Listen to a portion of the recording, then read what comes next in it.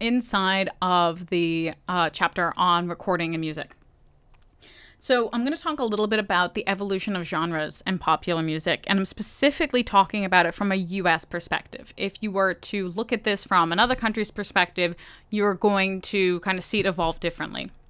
So I just want to be super clear about that, and that this is how kind of the cultural landscape of the US has shaped popular music in the US and vice versa.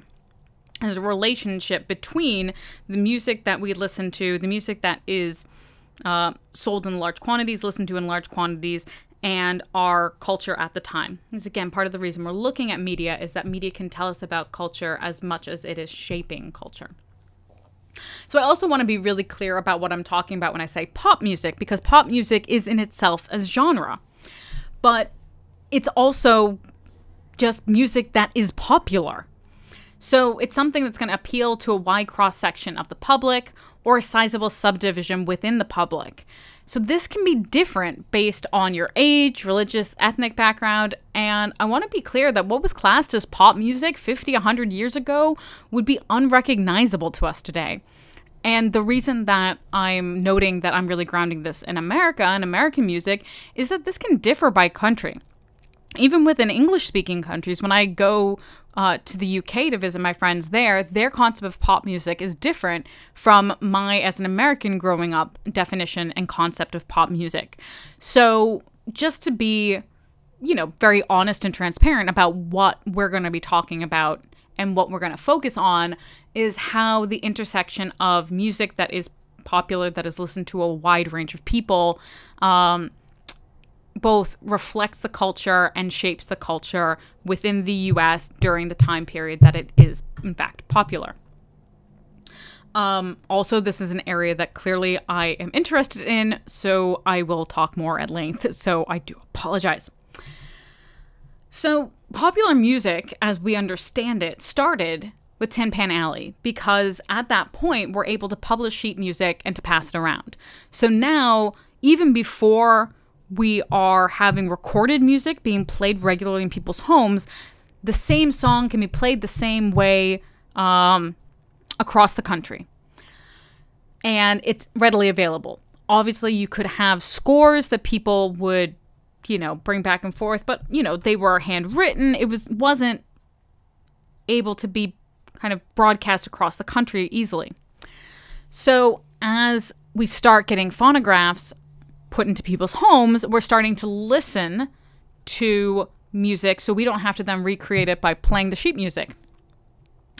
And the people who made phonographs were really caught off guard by the fact that this music was catching on and that people wanted to use the phonograph to listen to music. So this is what helps popular music go from being just something that's played in a music hall, played as background noise, to being something that's an art form that people want to listen to, kind of elevates it as a mass medium. And we start finding that genres of music that certainly existed and were being played are suddenly having more attention given to them. So they're suddenly being consumed by people outside of people in jazz clubs, outside of people in bars, outside of the, at times, very localized areas that these subsets of genres are popping up in, and suddenly we can consume them in other areas. So we've got jazz is popping up in like New Orleans, and we get a real boom of creativity from it. But if you are in, we're going to talk about Detroit in a little bit and how we bring in soul music. Well, if you were in Detroit, you might not be able to hear jazz music as it was being played by, since it's improvisational, people in New Orleans, without being able to distribute music through phonograms and then through vinyl. A lot of these popular music, there's going to be a common refrain, is going to be emerging from Black communities, and then is going to be popularized by white musicians and kind of normalized and kind of sensitized by white musicians bringing it into white communities. But a lot of the creativity, a lot of the emergence of this music is coming from Black communities. So cover songs, for example, cover songs become very popular up to like the 1950s. And we get things like rock and roll starting to become popular, where you're going to have the same song is going to be covered by multiple artists. And what you'll often find is that it'll be black creators, but then when the white artists cover the songs, that's when you get the most popular versions that are then distributed widely, especially on the radio. So again, when Elvis starts off, when Johnny Cash starts off, these guys are covering music that's created by somebody else. And it's their versions that become popular. And oftentimes you would have multiple versions on the charts at the same time. This starts becoming less of a thing in the 1950s, but up until then, you know, you would have a different version. You might have 3 versions of the same song on the top 10 at the same time. Again, blues is influenced by African American spirituals. Again, it starts off in the South and then it spreads into urban and northern environments. Blues is the foundation of rock and roll. And blues then obviously is part of rhythm and blues as well as rock and roll. And again, rock and roll really starts when a bunch of white guys decide that they're going to play this black music to respectable white audiences. But blues also obviously is part of R&B. R&B stands for rhythm and blues, although we generally see it as a genre as R&B now. And again, it's going to be taking that blues music and kind of infusing it from an urban environment rather than a rural environment. It became more popular with teens, and R&B really was kind of the beginning of the integration between black and white cultures. Again, rock and roll is black music played to white audiences. It was made for white people. R&B isn't necessarily made for white people. And so it's black music that might be popular with a white audience, but it hasn't been divorced from its original setting. It's interesting then to look at how R&B has been popularized over the years. So if you look at someone like Aretha Franklin, who was the first women R&B artist to win an award, women's roles in R&B were kind of downplayed despite the fact that they were popular until later than for men. There's definitely issues around people like Michael Jackson with the Jackson 5. They were very popular within R&B. But as Michael Jackson became popular on his own and branched out more into quote-unquote pop music, he felt like he had to become white. He wanted to kind of play, not consciously, but he was playing into power structures around him that basically he would kind of, you know, get good responses from people when he played into those white power structures. And again, songs like Man in the Mirror, which focused on struggling children and issues around the world and how he's grappling with those own issues within himself. And obviously there are issues around, again, when we're looking at women and how they were maybe not traditionally given credit within R&B, but now in more contemporary situations they are, and that they are celebrated just as much. We still have continuing issues where you have artists like Chris Brown, who obviously had domestic assault charges, but there's the issue that we face in all media of can you, should you, do you divorce the person who creates the piece of art from the art itself? So, you know, it's something that everyone grapples with when you turns out that maybe something that you love, a piece of music, a book that you really enjoy, a movie that you love, was created by someone who has done some terrible things. How does that then impact and inflect your understanding of the original piece of art? In terms of rock and roll, we took the black sounds of rhythm and blues. We got gospel in there. We could have that blues guitar, really creative, lots of creativity. But we're taking white influences like country, folk, and pop vocals and merging them together. And to be clear, especially in the beginning, It is made by white people for a white audience. And so there is certainly a playing with taboos of integration, especially in the 1950s. But it was white people capitalizing on Black music and Black creativity. And it isn't until later on that the Black community is able to capitalize themselves and be able to make money back. You would have Black session musicians, but they're paid a pittance. Elvis makes tons of money, but the musicians who helped him create the sound get hardly anything. And when he's going to tour, he has to tour with white people. So it kind of is this ongoing issue of equity within the music industry. So rock and roll, obviously, itself goes through various evolutions and various iterations. Oldies rock and roll doesn't sound the same as contemporary rock and roll. But in general, rock and roll is also going to follow the same social, cultural, political factors that the rest of the U.S. and the rest of society is kind of grappling with.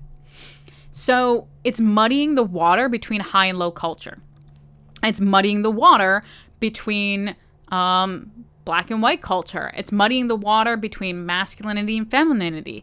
It seems ridiculous to us now to say that people looked at Elvis Presley and were like, oh my God, he's bringing in feminine movement into male masculine culture, and that he's blurring lines between feminine and masculinity. But at the time, his hip gyrations were a very feminine, very stylized way of moving that was seen as bringing in feminine sexuality into a masculine music genre, which I know now we would think that that's super tame, but it got him banned from certain places because it was considered sensual.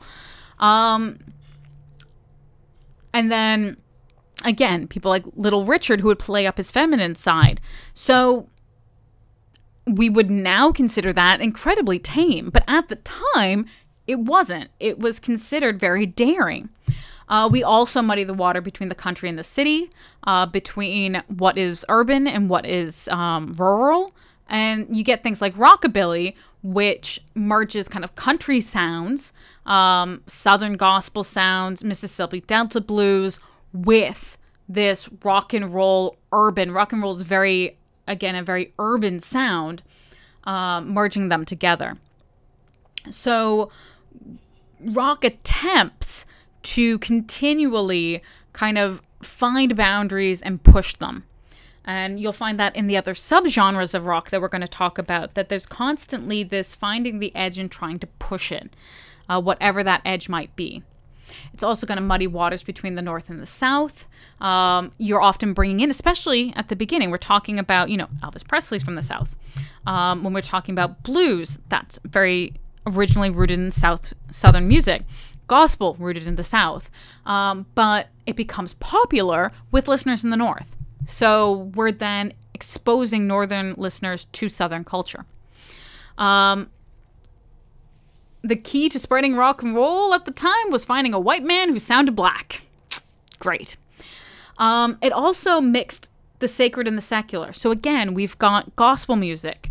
Blues music is rooted in traditional ballads and working songs. These things that were tied very much to the culture that was rooted in their church and their Christianity. But we're taking that and we're using it for a very secular purpose. And again, if you're sexualizing it, if you're using it to push boundaries and to muddy these waters, it's going to be seen as profane. So this is a way that rock is seen as, again, it's banned in certain places at certain times because it was seen as taking this thing that was rooted in religion and just defiling it. But rock does gain acceptance, and while there is a continual pushing of boundaries, there's also a continual kind of moving of that line of where then it becomes acceptable, then it becomes kind of palatable to your average middle-aged, middle-class white listener. where it's basically been appropriated to the point that it loses any of its edginess. It becomes the Bonnaroo party goer who can wear the culture of another person and not even realize that they're wearing somebody's culture.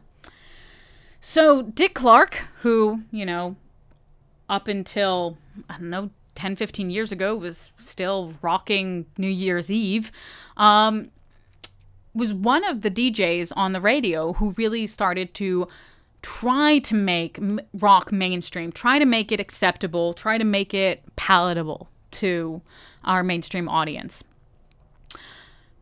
That, yes, it's breaking down these conventional boundaries, but they have enough conventionality, enough that is palatable to the average listener, that you can capitalize on that edginess, that you can take the edginess and make it something that you can make money from, that you can use it to kind of sell this lifestyle that while you are in fact a middle-aged, middle-class, middle American white man, if you listen to this, you are actually an edgy James Dean anti-hero.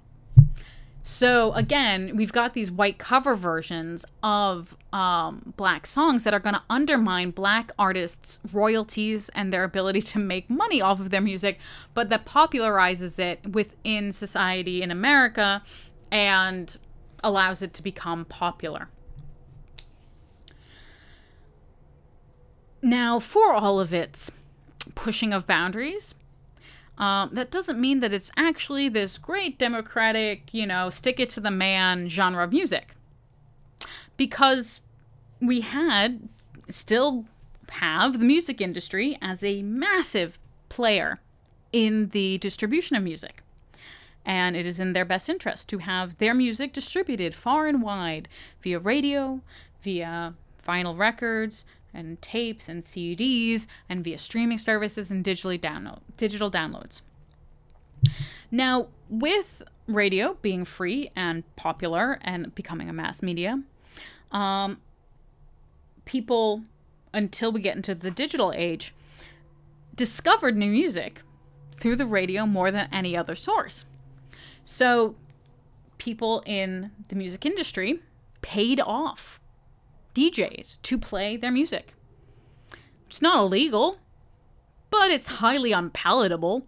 And so it became a scandal that made the music industry look corrupt, made radio look corrupt, and kind of discredited a large section of kind of the credibility of rock and roll and that idea that they are, you know, independent and, you know, sticking it to the man. We also have, again, we're talking about those lines and where society was. In the 1950s, when rock and roll is first breaking in, there's this fear of the juvenile delinquent.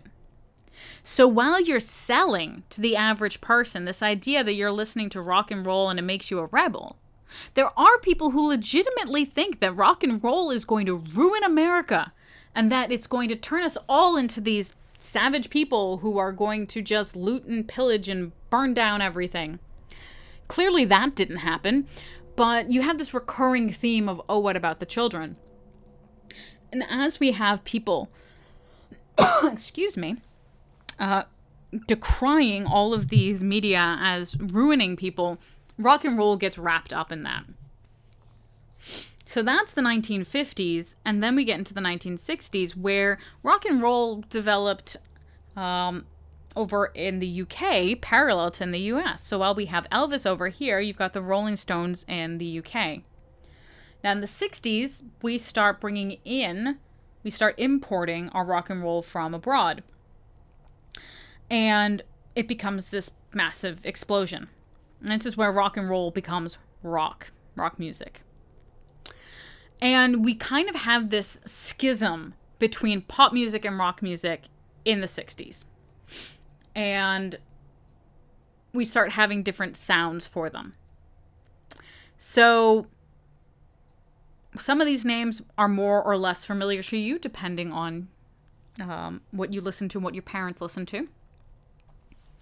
But in a way, taking the UK's version of rock became safer for us in the US because it's one more level removed from the roots of where we're getting rock. And so we feel more comfortable with it. Pop music actually holds on to more of the original roots through R&B of kind of what started rock and roll. But we have this schism between pop and rock that appears in the US. And it is a rather US invention. When I lived in the UK, most of my friends did not see a huge divide between this person's a rock musician and this person's a pop musician. So this is where America decides we are separating these two. Now, when we get into the 70s, we get soul music. We start getting Detroit and places up in this kind of industrial Midwestern North bringing their own unique sound. Again, this is a merging of R&B, but we start getting Motown. We start getting black musicians being able to have popular music that they're able to capitalize off of. And I'm using capital in the like literal money sense of the word. If you look at this list of successful groups that came out of Motown, the majority of them are going to be black-led groups. And so we're getting to a point where there's starting to be a little bit of equity. We're still not going to get to equity, but we're starting to at least give people a little bit of their dues. Motown started as an independent label. Now we would consider it a genre unto itself. But this was, again, really revolutionary way of blending different parts of music together into a very specific sound. And again, it ends up spreading all across the country. It became popular out of Detroit. They're recording in Detroit, but then it's spreading and you start getting groups from different parts of the country coming together. On the white side of things, we have folk music. Now, folk music was kind of started by the kind of folk tradition of, same thing, you get folk stories. They're things that are passed down, mainly oral traditions. But folk music in the US tends to be, again, while its roots may be in oral traditions, it tends to be popularized by white people who are using it as a means of social activism. If we look at the list of people here, Joan Baez, Arlo Guthrie, Phil Ochs, and Bob Dylan, they are all white folk, especially, and we also have Pete Seeger. Now, Pete Seeger uses a lot of black gospel songs in his music and popularizes them. We Shall Overcome. The most popular recording of We Shall Overcome is by Pete Seeger in terms of units sold and money made. And while they are focusing on social activism, it is white people profiting off of black music again. Pete Seeger was so influential that in 2006, Bruce Springsteen recorded an album of songs that were made popular by Pete Seeger, the Seeger Sessions, and he toured that album and then released a double recorded live album of his tour. And so folk music addresses for a white audience these social ills, but again, it's made by white people for white people, and it's kind of appropriating black music and culture in a way that's palatable to, and especially folk music tended to be listened to in an urban setting by educated white people. In rural settings tends to be played more in that oral tradition, being played by untrained musicians. And again, we have a resurgence of folk music that happens in the 2000s. But again, it tends to kind of center around kind of repackaging these traditions. Folk rock merges those social activist tendencies with rock music. Newport Folk Festival, Newport, Rhode Island, is where Dylan went electric. When he plugged into an amp, it was so revolutionary that Mr. Good Old Pete Seeger grabbed an axe and tried to cut the electricity to Mr. Dylan's guitar. Later, he claimed that he was trying to kill a squirrel that was chewing on said electrical wire. I'm not sure anyone actually believed that. But while that was revolutionary at the time, folk music being played on electric instruments is kind of par for the course these days. Again, folk music does tend to be rooted in addressing social ills, even in contemporary times. Thinking about Oh My God, Charlie Darwin, which came out from, again, Providence, Rhode Island-based band, whose name I can't remember right this second, but it addresses themes of climate change and things like that in it. Merging that with psychedelia turns into psychedelic music that is out around the same time as this folk music.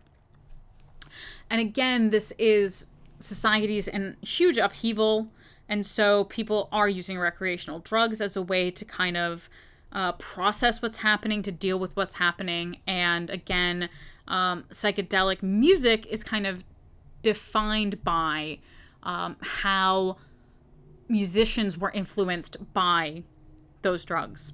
Now, psychedelic music doesn't necessarily mean that the people who make them are doing acid. It's now become a certain sound, and it's kind of lost its original intent, lost its original place where it's come from, but it was rooted in this time that was influenced by psychedelic drugs, things like LSD, which were taken at the time. In some cases, people believed that this was a way that they were going to be able to change how we thought about the world and to bring on a new era. That didn't happen, sadly. As rock becomes more mainstream, as everything, again, gets more and more steps removed from where it started, we have this continual trying of push the envelope. So in the 70s, people are pushing the envelope with punk. Can do anything with 3 chords. And again, this idea that untrained people can break in. It's challenging commercialism. We get in the US, we've got the Ramones, Blondies, the Sex Pistols is the UK and Buzzcocks UK. So in the US, we got Ramones and Blondie, based out of CBGB in New York. In the UK, we have people like Sex Pistols and the Buzzcocks. So that's in the 70s, and then as, again, things keep going on, we get hardcore down in DC in the 80s, and in the 90s, we get straight edge. Emo started from hardcore DC punk bands, believe it or not. And again, as one thing you'll notice, as things march on, they become kind of divorced from where they came from originally. In the 90s, we get grunge, where again, we're trying to kind of bring the lo-fi back into the sound. We get Nirvana, Pearl Jam, Hole, Soundgarden. These guys are all based out of the Pacific Northwest.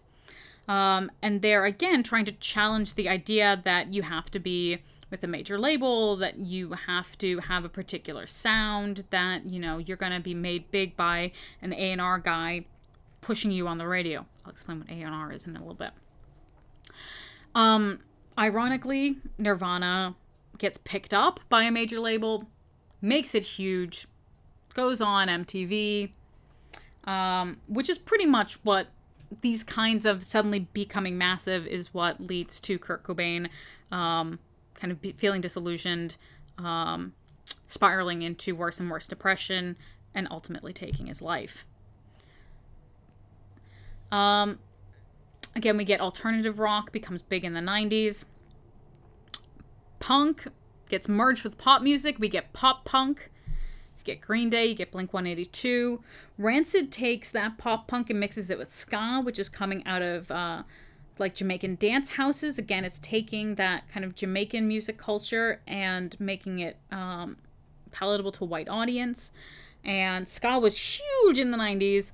I'm remembering learning how to swing dance. Oh.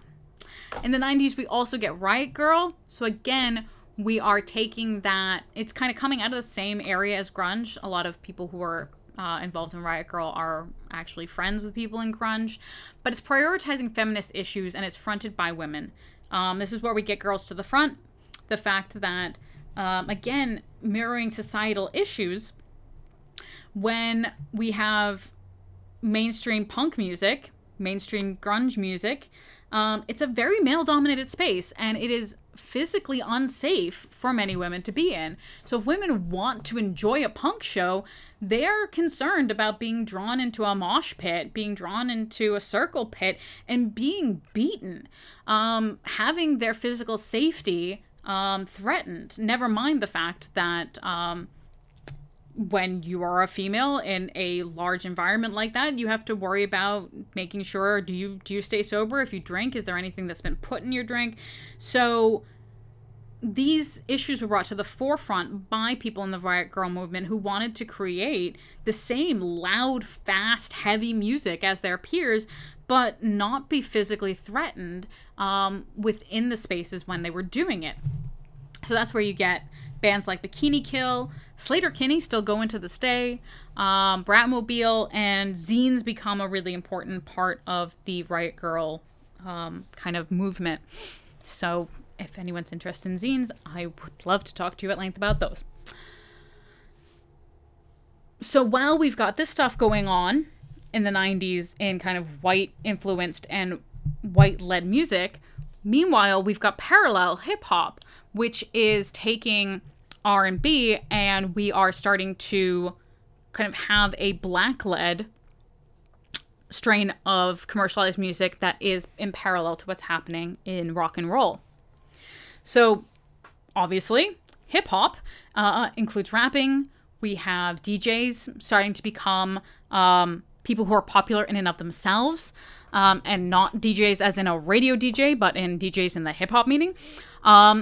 In the 80s and 90s, you start having a real change in terms of street culture and street clothing. Graffiti, street art becomes huge. Breakdancing.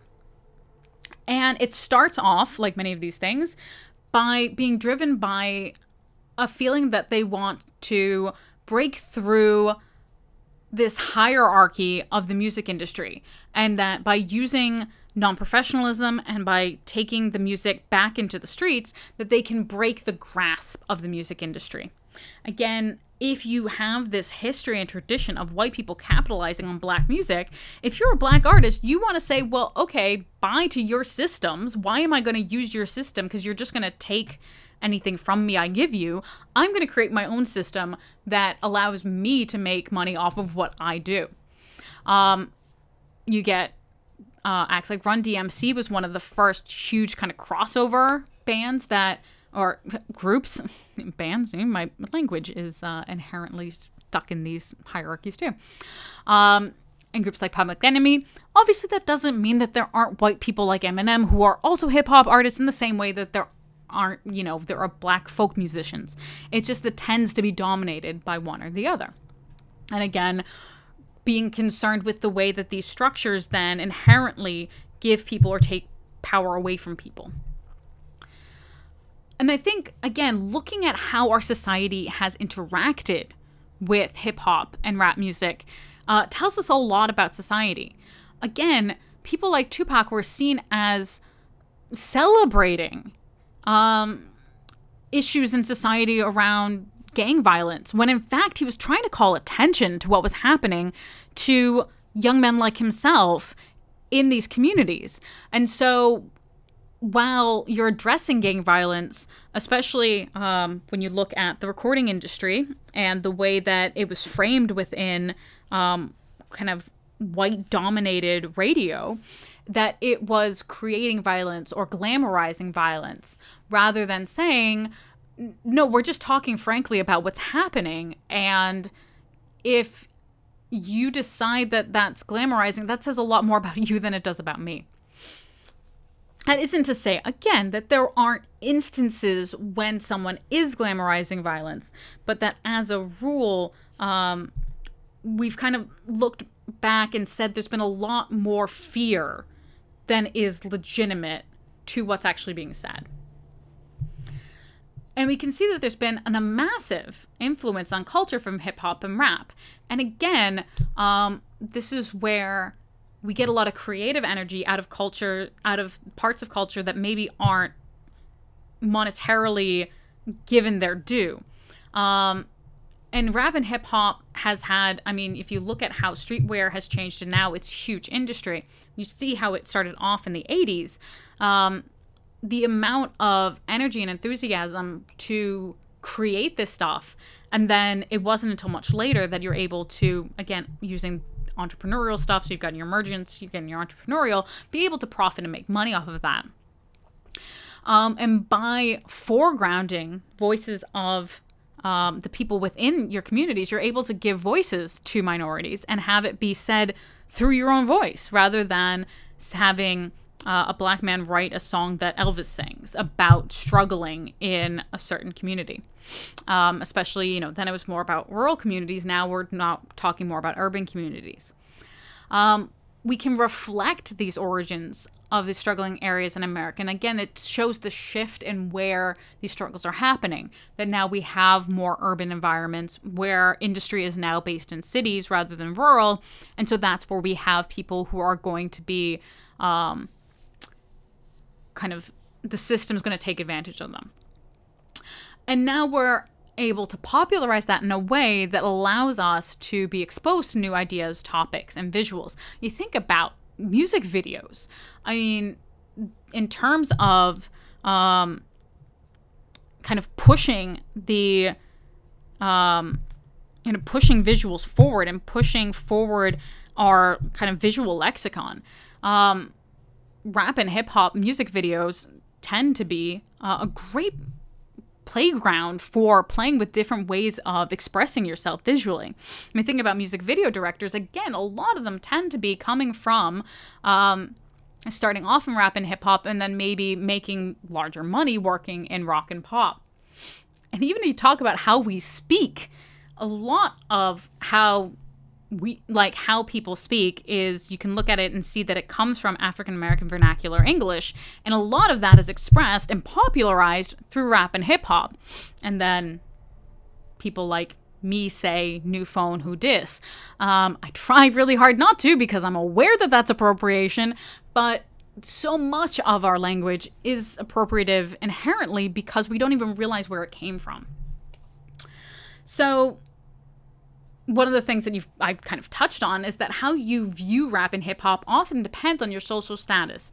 It can be your age, it can be your race and your economic level, where you come from in terms of an urban or rural environment. And so again, white, middle-class, middle-aged people saw the way that hip hop was speaking about things as glorifying rather than just giving a voice to problems. And so while rap and hip hop has, again, we're talking in broad generalizations, focused on change and focused on social injustice and focused on structural inequality, that's threatening to a significant portion of the population. And so instead of identifying those issues and saying, wow, that's terrible, we should help change things, they say, no, in fact, it's a problem of black violence. It's a problem of black on black violence. It's a problem of glorification of gangster rap. And so they're glorifying gang violence rather than saying, no, people are growing up in a system where the only way that they can actually economically make ends meet is to join a gang, because we've structurally made it so that they do not have opportunities through what we consider to be legitimate avenues. So, it's important to realize that we can, with some time, look back in the 1990s and look back at what people were saying and say, oh, actually, this is what was happening. But when you're in the moment, you're kind of colored by how the media is framing these conversations. So you have an attempt to legitimize rap and hip hop through things like Aerosmith and Run DMC doing Walk This Way. It was the first time that Run DMC were kind of exposed to this massive white audience, and they absolutely, like, it absolutely blew up. And now I always get confused who's who, but one of them talks, he's actually now a comic creator. He's actually works with children to use graphic storytelling in order to tell their stories. And he talks about the fact that he really struggled with the fact that they made it big, and he spiraled in depression because he was wanting to tell these stories to an audience of people who looked like him, and then suddenly, and you're kind of decontextualizing the music, he really didn't understand what to do with that. And he stopped being able to sing. He physically had the psychosomatic thing happen to him where he couldn't perform. He could barely speak. And so they couldn't tour. And he realized, he kept going to these doctors, that there wasn't anything physically wrong with him, but that the sudden catapult to fame, like, it affected him on a very physical level. So again, these things can have by suddenly being mainstream, it can have all these other impacts on people. Tupac, obviously, we're talking about highlighting the war on drugs, the impact on communities of the war on drugs, that this war on drugs isn't actually going to clean anything up, but it's actually fueling the school to prison pipeline, and it's actually making sure that we fill up our private prisons with lots of people of color. Talks about police brutality, talks about drugs and life in the ghetto and gang violence. And, you know, I can say that as a young person, I can't remember my exact age when that came out, I didn't understand everything that was being talked about. And again, as I grew up and as I became exposed to all the things that he talked about through educating myself, you know, then you have another understanding. But just by exposing us to this music doesn't magically, sadly, change how people think. It takes effort on their part. And, you know, this continues to this day where you get Kendrick Lamar having a call to action after Ferguson and being associated with the Black Lives Matter movement. So we still have people, and again, when Breonna Taylor was killed, a number of high-profile people who were in the rap and hip-hop scene were some of the people who were arrested because they took to the streets and they said, this is not right. No, you cannot just kill people with impunity, specifically Black people with impunity. And so we still find that this is kind of leading social justice movements. Whether or not white people can understand it, you know, I hope that we have gained some discernment in the past 30, 40 years. I don't know for sure, but I hope that we have. So I mentioned that kind of rock kind of took over. There's a schism between rock and pop and kind of took over the airwaves. But while we have other forms of music being popular, pop music as we understand it still does endure. And in fact, you know, obviously there's lots of intersection between pop music and all of these other forms of music. And specifically, I would say, you know, between things like R&B and hip hop and pop music, and certainly rock music to a certain extent, but that kind of very guitar driven heavy music does tend to be in a slightly different avenue, the way that we conceptualize music. So, and who is speaking in pop music can vary. Again, I think that pop music now is much more diverse than it was when I was a teenager, which is nothing but good things can happen with that. iTunes, you'll hear about the long tail in some of your other classes in terms of being able to kind of get more diversity of voices out there thanks to digital marketplace.